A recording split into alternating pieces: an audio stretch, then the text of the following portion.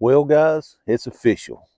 We are in for the 2024 No Name Nationals. And that's huge for us. But since the announcement broke last night, a lot of folks have been asking about the car and may be new to the channel and stuff. So let's talk about what we're taking to the No Name Nationals.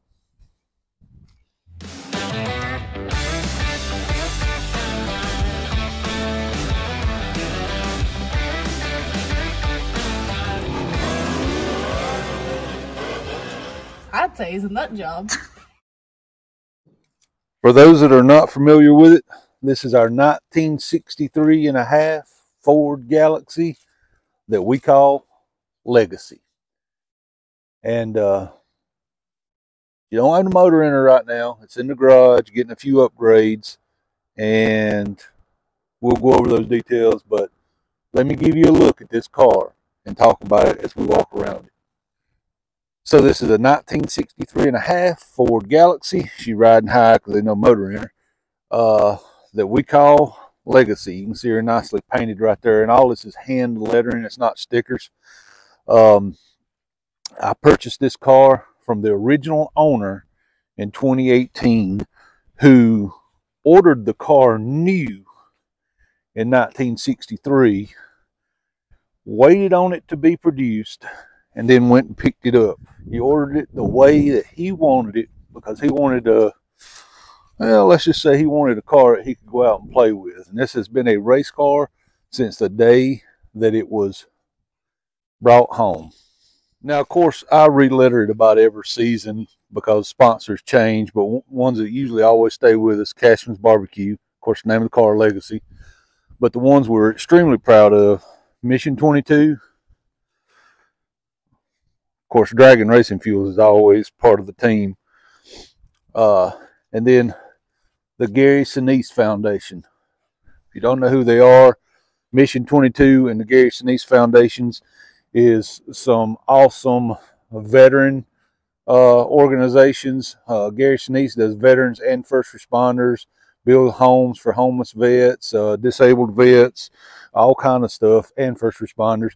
Mission 22, their mission is to help vets with PTSD and traumatic brain injury. All right, so let's take a look at the car on the inside. And again, excuse her, she's a mess because, well, we got it taken apart. 4-speed, always, always, always. For the most part, it's just like it was raced in 1963, all the way through the 60s. Not much has changed on the car. I did add roll bars. I still got to put the door bars in. I just never done it. But I did add a roll bar just so I could put a good 5-point harness in it. And I took the back seat out. And of course, me and my wife made this awesome headliner here at home. There's videos of it. But it's mostly just like it was, including the big, the big foot gas pedal. This car is very much a living piece of history. Melvin raced this car throughout the 60s and 70s and into the 80s, and then it was parked. I picked it up from its resting place and brought it back to life. The car was, is, and always will be FE powered, just because that's the way the car always was. And I just want to keep the history of the car alive more than I want.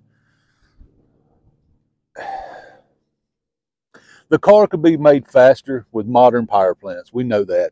Modern drivetrains, the car could be made faster. Modern, components on the car, carbon fiber, and all this stuff. We know it could be made faster. But it's not about squeezing every bit out of this car. I'm building a vehicle that's a purpose-built race car that I'm going to try to get to go as fast as humanly possible. And it'll have all the doodads and modern stuff on it. And that's fine for that. This is meant to show you what racing in 1960s and early 70s would have been like. So I want to keep that alive. In that spirit, it's always going to be FE powered. It's always going to have a 4-speed and a 9-inch rear end. It's just the way it's going to be. I'm not changing that for no one or nobody. Some of the things that changed over the years, a few was for my comfort and make me feel better, is I did add a roll bar. I still got to put the door bars in, but I done that really so I could add a good safe belt in it. When Melvin raced this car, it had lap belts in it. I mean, that's just the way they raced back then. So I just felt like I wanted better seat belts, so I upgraded the belts. I need to check the cert date on them to see if they're in certification still. I don't know if they are or not. I got to look. The suspension, some changes were made on the suspension that was not my choice. It was to fit the rules where the car was being raced for the last few years. We are going to go the other way and go back more 60s looking with it and get it back close to the ground. I don't like how the car sits up in the air now, but the last place that it was being raced had a ride height rule, so it had to be it had to have its 4x4 lift kit under it.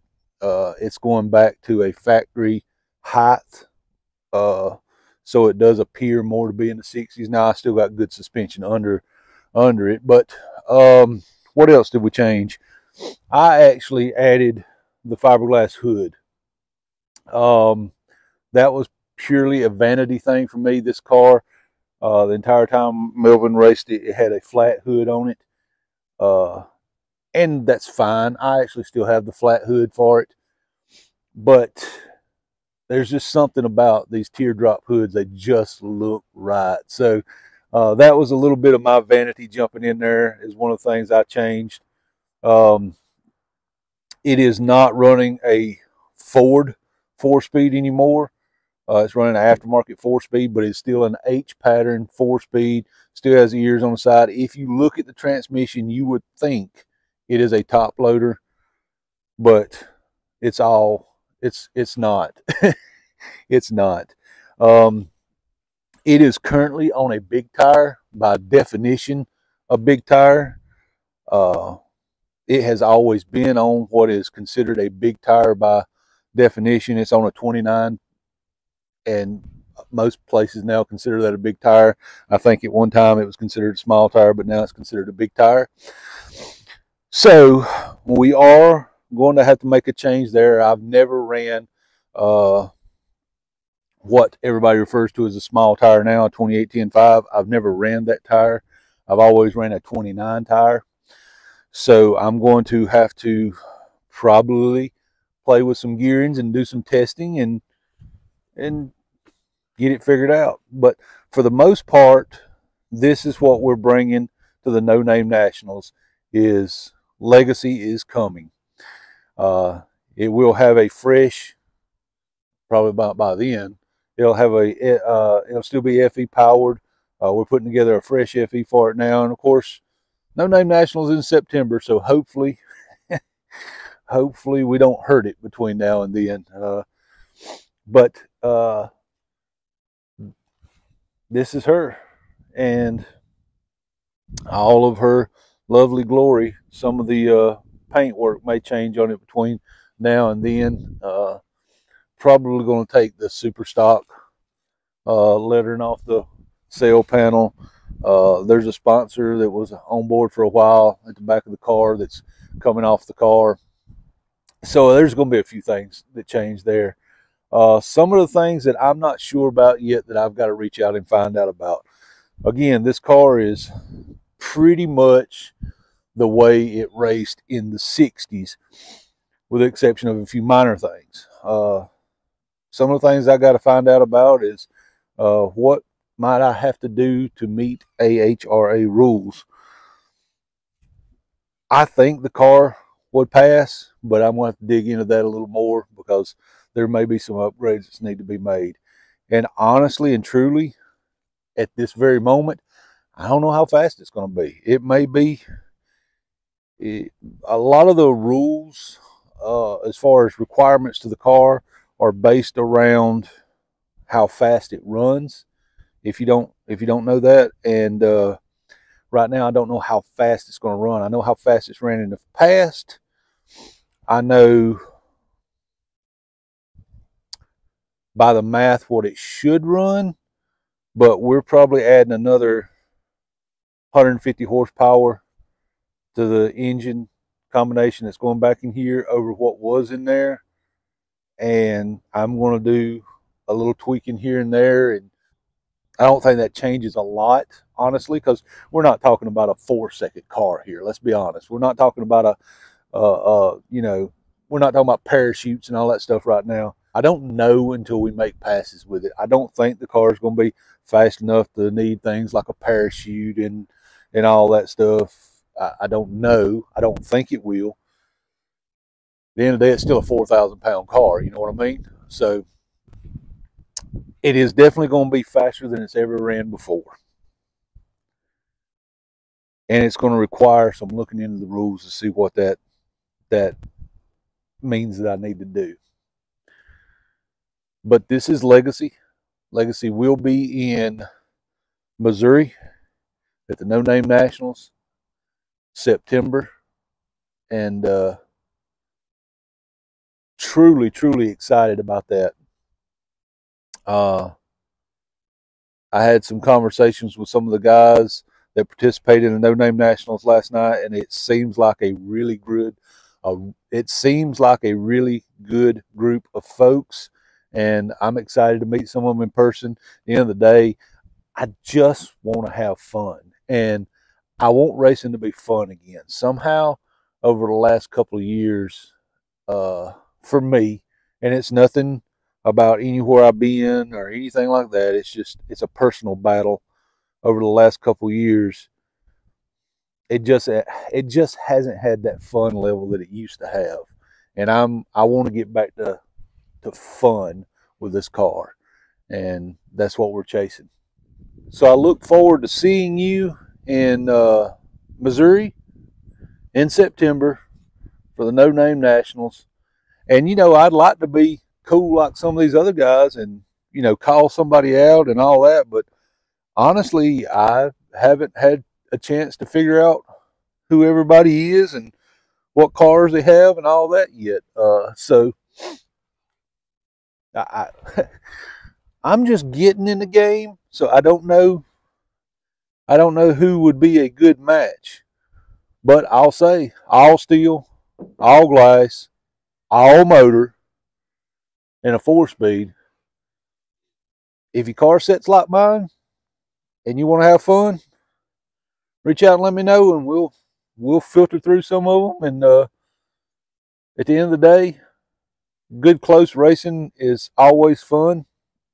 And I don't know what else I can say, but we look forward to seeing everyone in Missouri in September, No Name Nationals 2024 with Legacy, possibly on the back of the ramp truck, just because the visual of this car on that ramp truck is silly cool. I hope the Lord blesses y'all more today than he did yesterday. God bless each and every one of you. Thank you to all the folks who have subscribed to the channel. In the coming weeks, there will be a lot of videos on us building the motor for this thing. And then when the weather starts warming up, we start testing.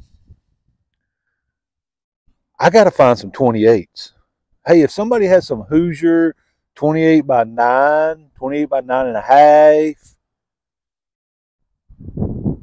hit me up. I gotta find some 28s, because I gotta do some testing on 28s this year. I have no idea what to do on 28s. I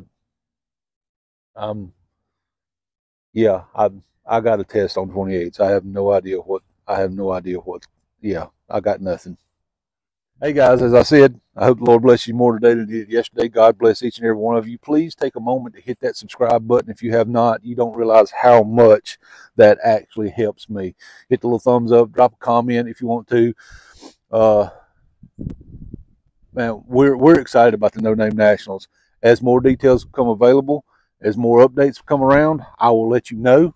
And we're headed out. We're going to do this thing, and we're going to have a lot of fun with it. So we'll see you on the next one.